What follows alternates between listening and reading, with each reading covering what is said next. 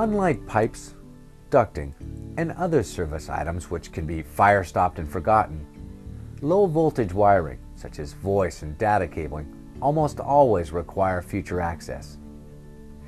This presents a problem for traditional fire stop methods because many of these products are installed wet and then cured to form a permanent fire stop seal.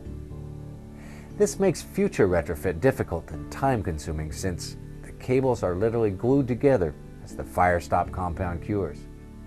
There are, however, alternative solutions available for sealing high-traffic openings and smoke and fire barriers, which allow you to easily handle future retrofits.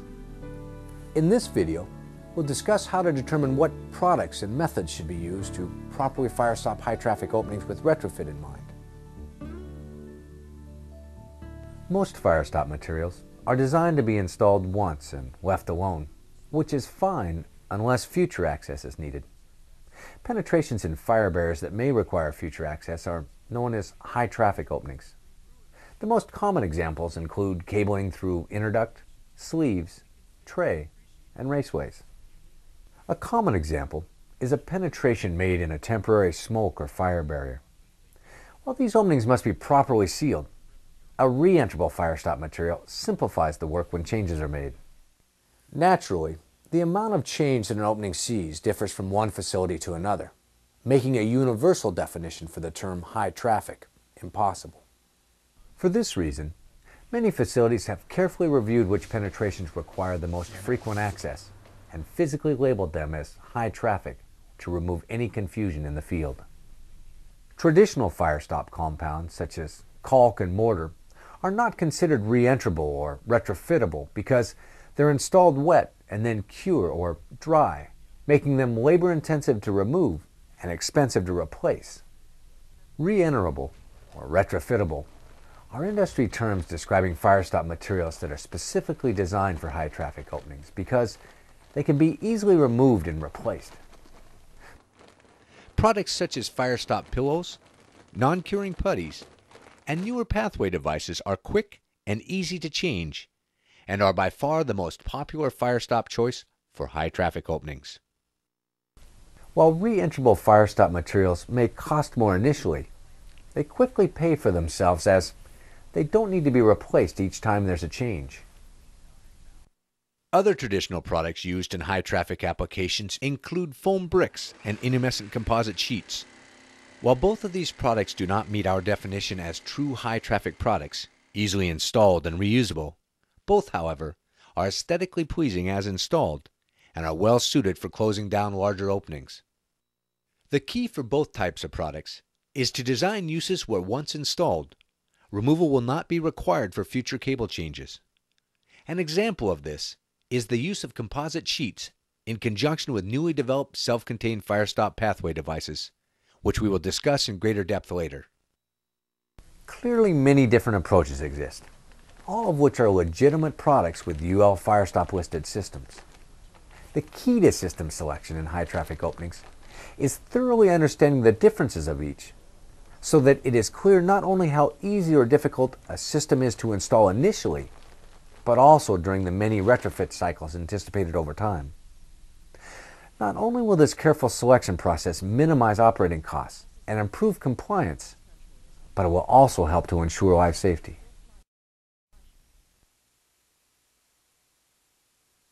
Once you have determined that a penetration is indeed high traffic, the next step is to find a UL system that permits a re-enterable fire stop.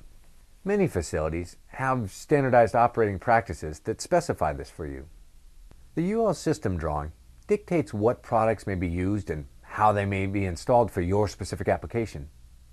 To locate the proper UL system, consult the System Drawing Index at the front of the UL Fire Resistance Directory. It is here that you will learn if re-enterable products like putty and pillows are permitted or if a more permanent product must be used. In addition, the system information will dictate such things as how the materials must be installed, what accessories are required, and limit such variables as the number, load, size, and type of cables, sleeves, and trays. For example, if we have a small cable bundle through a sleeved opening in a 2-hour gypsum wall, we might search for a system drawing and find that we can achieve a 1 or 2 hour rating by installing a 5/8 inch depth of either Firestop sealant or putty. Because we want a re-entrable material, the system using putty would be favored.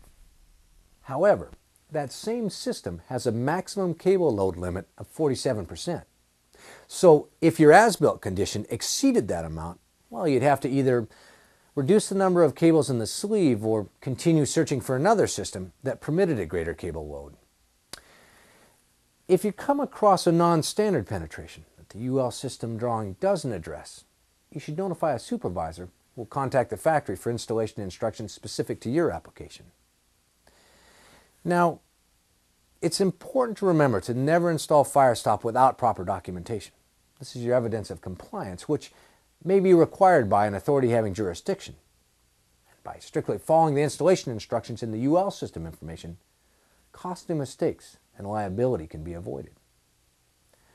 While all this may seem like overkill, it's done because Firestop is easily prone to misinstallation, especially in cable applications. Cable jacketing is a source of fuel that burns rapidly and releases lethal gases during combustion. When these cables are bundled together, the fuel load grows significantly and permits a fire to easily breach a fire barrier. This makes the installation of Firestop extremely critical. While putty and pillows are intumescent and expand with heat, there are limits to what they can do, and these limitations are clearly spelled out in the UL system information. As discussed earlier, mortar and caulking compounds are installed wet and cured to form a tough seal. Firestop putty, by contrast, behaves more like molding clay, and is designed to remain pliable over time. This feature not only permits faster re-entry, but also saves money, as the same putty can be removed and, as long as it's kept clean, reshaped to form a new seal after cable changes are made. It's important to recognize, however, that Firestop putties are designed for smaller openings, such as cable bundles and sleeves, and are not designed for large annular spaces, such as around cable trays. Because putty doesn't flow easily between cables, like caulking compound does, in cable bundles, there's a maximum diameter that can be effectively sealed using putty.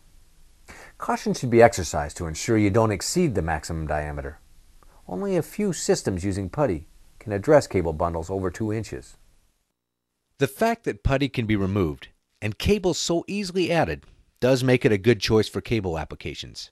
However, this also means that unless great care is exercised, cables may be added until the sleeve is filled with cables and no fire stopping remains. Thus, vigilance is required to make sure that cable penetrations remain compliant. A more foolproof approach to Firestop cable penetrations is the use of newly developed self-contained Firestop pathway devices.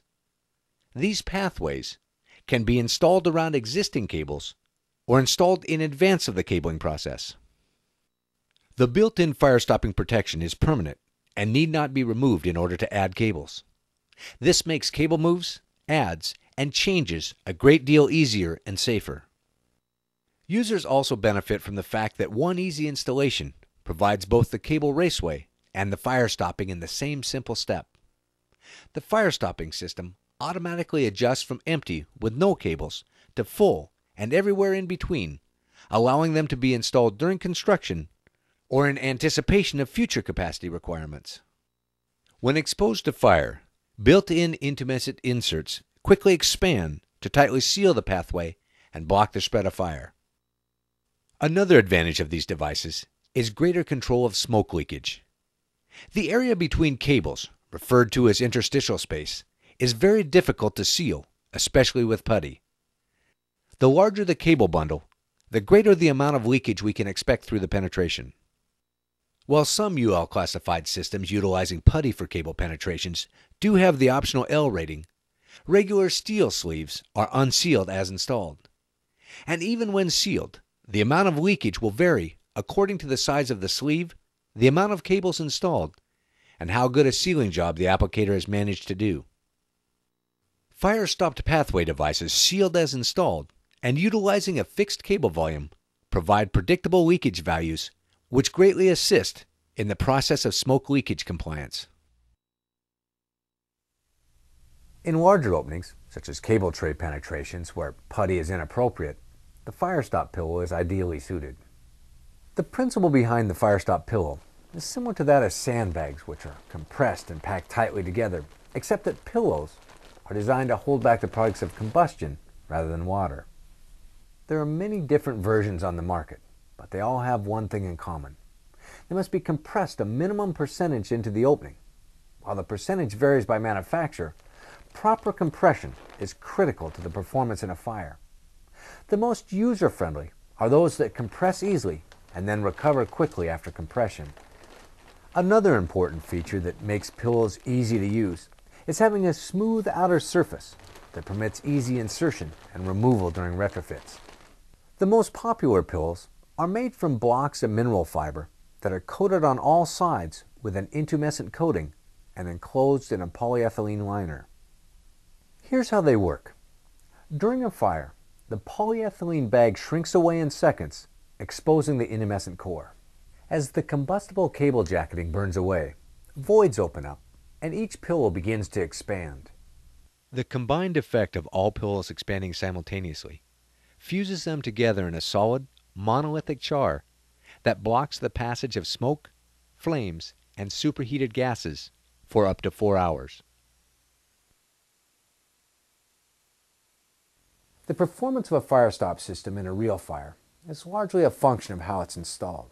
Now, while care must be taken during the UL system selection, the work's not complicated. The skills needed to install these products are common, but the willingness to comply with the requirements spelled out in the UL system is not. Being designed to remain pliable, Firestop putty very easily takes on whatever shape you give it, making putty extremely simple to install. The requirements for putty vary dramatically from one UL system to another, so it's critical that you confirm such variables as cable diameter, putty thickness, annular space, and mineral wool requirements. Once you are sure that your application can be properly sealed using putty, most installations are simply a matter of forming the putty into a rod. The diameter of the rod should be equal to the minimum putty thickness required in the UL system information. When mineral wool is required, be sure to recess it into the opening, leaving enough room for the proper depth of putty. Then bend the rod of putty around the cable bundle and between the cables if any gaps are present or the spacing allows it. Form a secure bond to both the cable bundle and the surrounding construction, in this case a metal sleeve. Wall systems require a symmetrical seal, so be sure to seal the other side in the same manner. When removing putty for retrofit, be sure to set it aside in a clean location to keep it from becoming contaminated with gypsum dust or other debris. Dust is a bond breaker and prevents adhesion during replacement. If the putty becomes contaminated, it should be replaced. The fire-rated pathway is a self-contained unit that is quick and easy to install. Pathway devices eliminate a lot of decision-making. UL classified for 0 to 100% visual fill, these products require no complicated calculations. Cables can simply be installed until the pathway has been filled. For new cable installations, a properly sized hole is cut in the wall and the wireway unit is slid into place. Wall plates secured to the pathway with set screws lock the wireway in position with no mechanical attachment to the wall. When installing around pre-existing cables, the wireway is easily split and reassembled around cable bundles and slid into the wall to effectively restore the fire barrier integrity. The wireway self-contained Firestop system may be installed as a single unit, or for additional capacity or segregation of cables by use or trade, the pathways can be gang-mounted using convenient mounting wall plates for up to 7 devices. A variety of accessories allow these pathways to adapt to a wide variety of wall and floor applications. Like putty, pillows also are simple to install. But to work properly in a fire, they must be compressed tightly into an opening, and every brand of pillow requires a different amount of compression. Therefore, unlike putty, some simple arithmetic is required to calculate how many pillows are needed for each opening. The pillows we're using for this demonstration require a minimum compression factor of 1.4. Remember, even though compression rates vary depending on the brand of pillow you use, calculating the number of pillows needed is simple arithmetic. We start by calculating our opening size, which in this case is 11 inches high by 18 inches wide, or 198 square inches. Next, we calculate the area taken up by the tray and cable load. Now, the tray is 4 inches high and 12 inches wide, which would take up 48 square inches if fully loaded. In this case, the load is approximately 2 inches deep on average across the entire width of the tray, or 24 square inches. Now, because the depth of a cable load isn't uniform, you'll need to do some estimation. Estimate on the safe side, figuring the bundle takes up less space than it actually does. By subtracting the area taken up by the tray and cable load, 24 square inches, from the overall area of the opening, 198 square inches, we find that we have 174 square inches to seal. Simply multiplying that amount by the compression factor of 1.4 reveals that we need 243.6 total square inches worth of pillows to obtain necessary compression. To determine how many pillows we need, we divide this number by whatever pillow size we plan to use and round up to the next one. To help you address a wide range of openings, pillows come in a variety of sizes. The pillows we're using for this demonstration come in 4 sizes, from 4 to 18 square inches, all of which are 9 inches long. If we use the largest size and divide 18 into 243.6, we realize that we need 13.53 pillows. By simply rounding up, we find that 14 of the 18-inch pillows are needed. In reality, the largest pillows may not fit well, requiring the use of other sizes. This is perfectly acceptable, provided that the overall combination of pillows achieves the 1.4 compression rate. Once in place, look for small gaps or openings that couldn't be sealed by the pillows. Later, when small cable changes are necessary, a single pillow can be removed and replaced without having to remove and rebuild all of the pillows again. For more substantial cable jobs, the pillows can simply be removed down to the tray level without disturbing the pillows below. The new cables added, and the system easily restored to its proper rating. If a substantial number of new cables are added, you may need to recalculate the number of pillows needed to ensure that the proper compression rate is maintained. Properly sealing cables isn't difficult, but it does require some effort to research the proper installation requirements. Well, one useful tip to help speed the time needed to do this work is to standardize around certain UL systems. This way, you can memorize the specifics and avoid researching each and every opening that you encounter.